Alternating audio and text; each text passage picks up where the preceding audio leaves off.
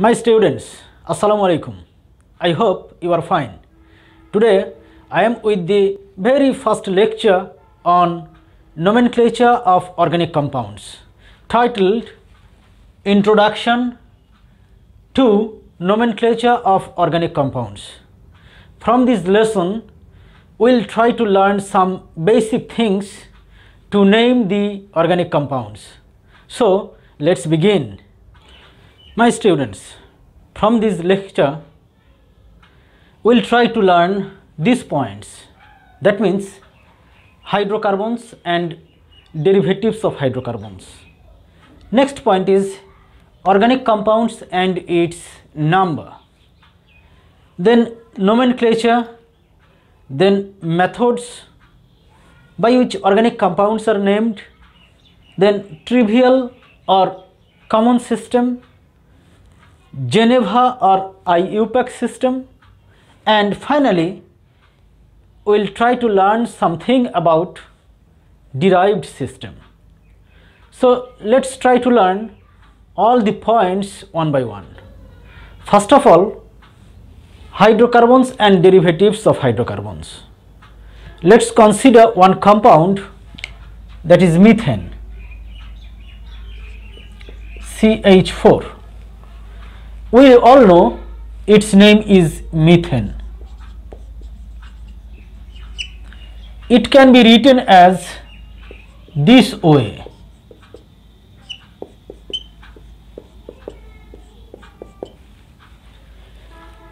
This compound is made up of carbon and hydrogen.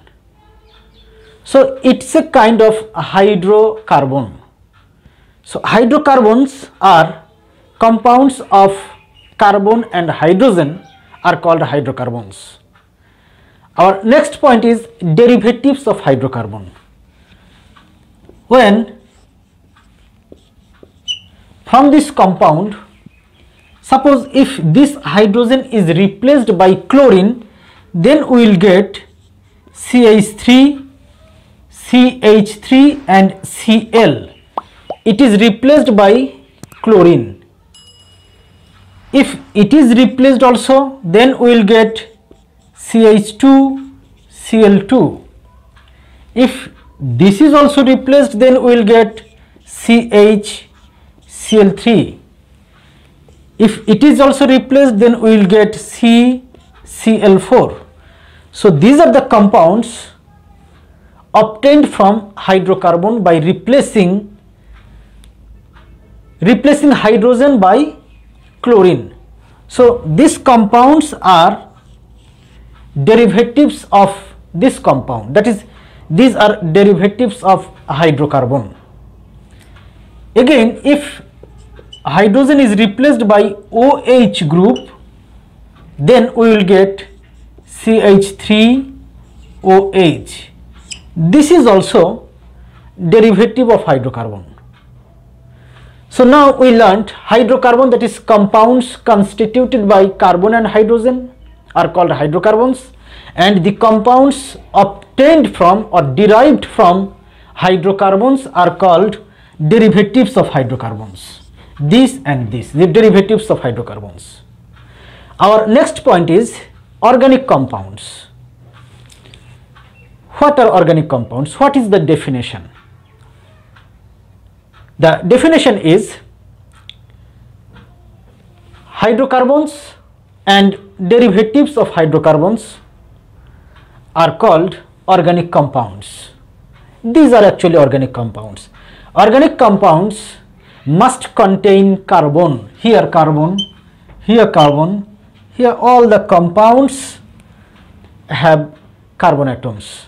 So organic compounds must contain carbon atom. With carbon atom, it might contain hydrogen, oxygen, nitrogen, phosphorus, sulfur, etc. Now our another point is number of organic compounds.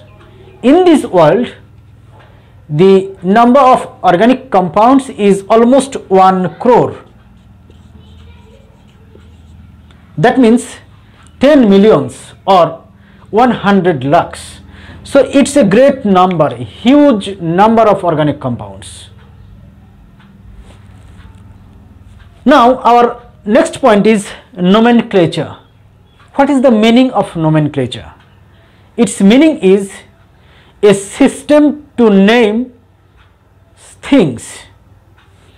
That is, in our world there are 1 crore organic compounds. So if we want to learn individually 1 crore organic compounds, it will be almost impossible to memorize the names of 1 crore organic compounds. And that is why some methods are derived, some methods are taken to name these huge number of organic compounds. And another point we have to learn here, word root. What is word root? Let's see now what is word root. My students, now we will try to learn about word root. What is the meaning of word root here? Let's consider some compounds. We should actually memorize these compounds. That is, CH4, it is methane, C2H6, it is ethane, C3H8, propane, C4H10, it is butane, C5H12, pentane, C6H14, hexane, C7H16, heptane, C8H18, octane, C9H20, nonane, C10H22, decane. We should know about the term word root because this word root is very much important to name the organic compounds. If the compound contains 1 carbon atom, then the word root is meth. We have to study time and again meth. And if the compounds contain 2 carbon atoms, then the word root is eth. If it is 3 carbon atoms, then prop. 4 carbon atoms, then bute. This is bute. If 5 carbon atoms, then pent. 6 carbon atoms, hex. 7 carbon atoms, hept. 8 carbon atoms, oct. 9 carbon atoms, non. 10 carbon atoms, dec. So these are the word roots of these compounds. This word root is very much important in nomenclature of organic compounds. Now our next point is methods by which organic compounds are named. Now let's go to the methods. My students, already I have told you that the number of organic compounds is 1 crore, almost 1 crore. That means 10 millions or 100 lakhs. So it's a great number.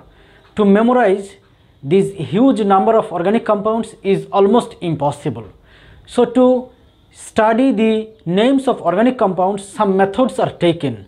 So let's see what are the methods.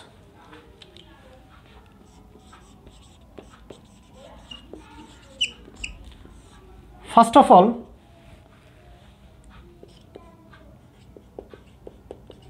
trivial or common system.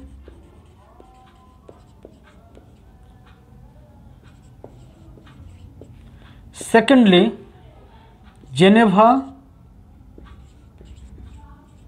or IUPAC system.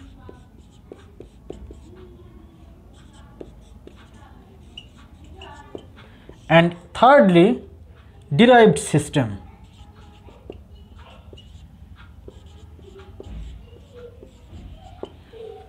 So using these three methods, organic compounds are named. Now we will try to learn all the methods one by one. So let's learn. My students, first method is trivial or common system. Here we will try to focus on only 2 points. First one is source and second is N, iso and neo. What is source here? In this system, organic compounds are named according to their source or according to their characteristics. For example, we can tell here this is ethane. How? Its name is ethane. A Greek word ethane meaning is start to burn. It is a kind of burning substance. That's why it is called ethane. And our second point is N, iso and neo. Before going to this point, we should know about the alkyl group.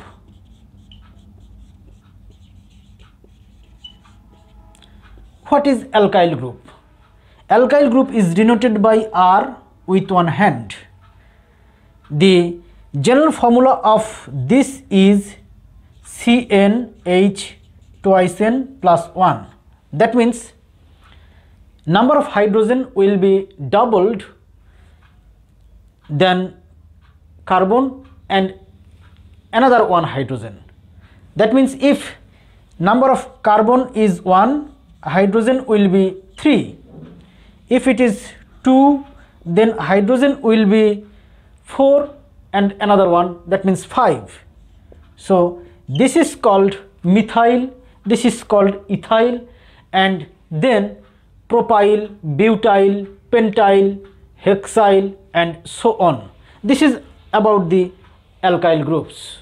Now let's go to our main point, that is N, iso and neo. Here N means normal,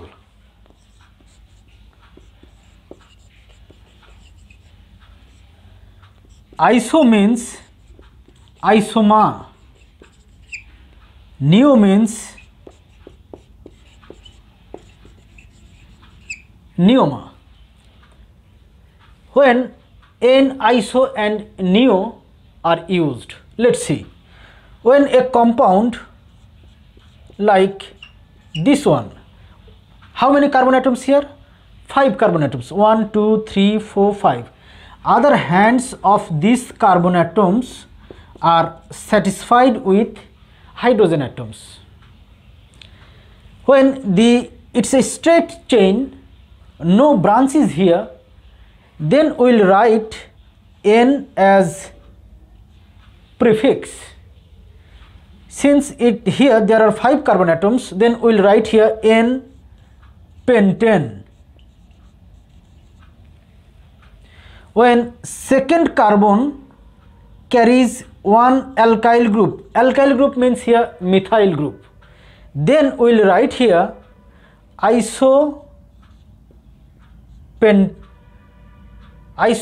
then it will be isohexane, because now the number of carbon atoms 1, 2, 3, 4, 5, 6, so it is isohexane.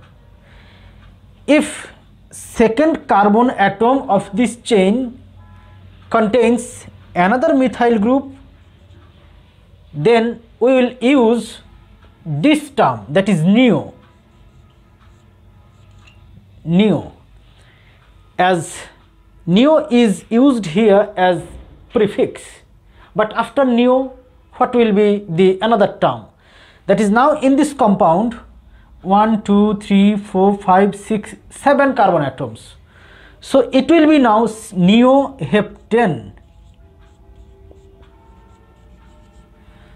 This is all about N, iso and neo. When the compound is straight, no branch is here, then we will use N pentane, N butane, N hexane.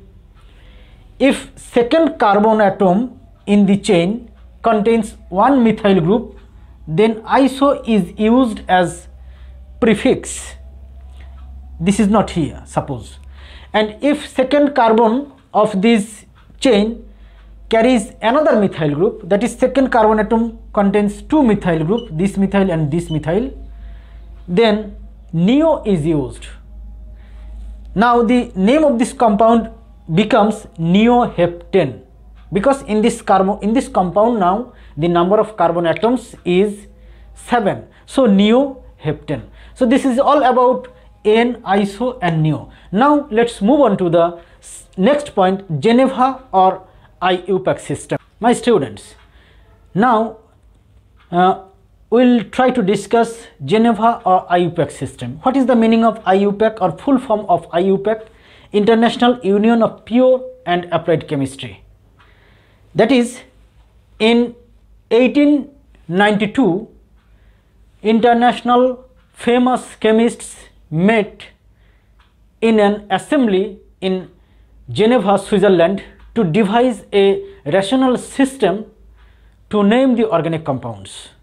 Here mainly I'll try to discuss these 3 points: prefix, word root and suffix. You already know about the word root. Now let's see the prefix, suffix, and what about the longest chain? In IUPAC system, there is a method to determine the longest chain. You will know it in detail in the second lecture. Now we'll try to know about the prefix, word root and suffix. Let's consider a compound.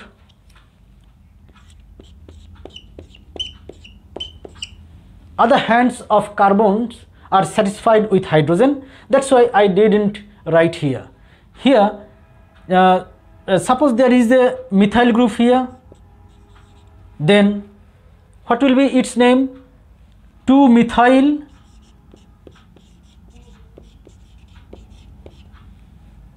(1, 2, 3, 4, 5) pentane. Now 2-methyl is a kind of prefix here.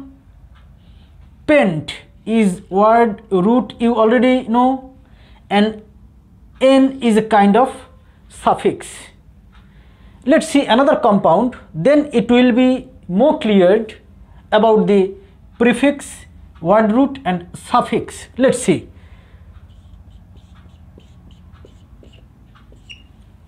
Suppose here there are 6 carbon atoms and here there is a double bond. Then the carbon atoms of this compound are numbered as 1, 2, 3, 4, 5, 6. The carbon atoms are not numbered from this end because there is a system, functional group carbon atoms are expressed by lower number. So from this end carbon atoms are numbered. Now we'll try to know about the prefix, word root and suffix. So here how many carbon atoms? 6 carbon atoms. So word root here, hex, we know word root, and suffix, it's a kind of alkene, double bond. So here there will be in, not n, in, so hexene. And what is the prefix here? With carbon number 2 there is a double bond, that is double bond between carbon number 2 and carbon number 3. So it will be 2-hexene, it will be capital letter, so 2-hexene.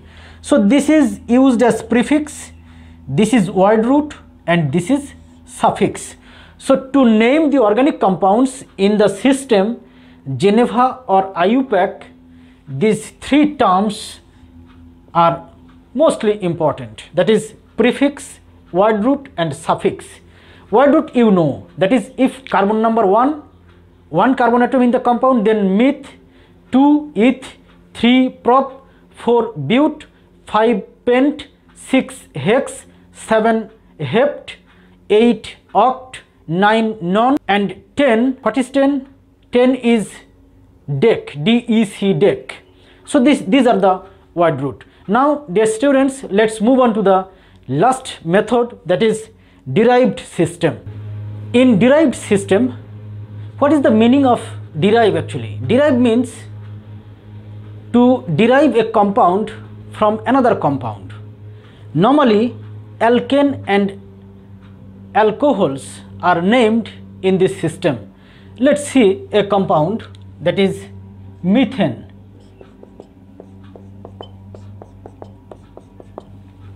A compound is derived by replacing this hydrogen by methyl group, suppose. Then what will be the compound? H, H, H, and here methyl group.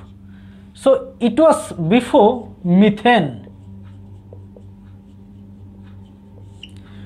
From methane, replacing one hydrogen by methyl group, we get this compound.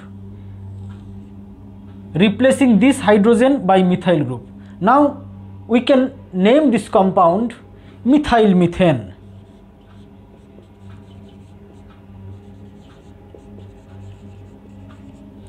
If another hydrogen is replaced by another methyl group, then we can name this compound dimethyl methane. If another hydrogen is replaced by another methyl group, then we can name it trimethyl methane. That means these compounds are derived from this compound. That's why it is called derived system. And in case of alcohol, we can see its name is carbinol. That means another name of methanol is carbinol. This is carbinol, having 3 hydrogen atoms and 1 hydroxyl group. This is carbinol. When one hydrogen is replaced by one methyl group,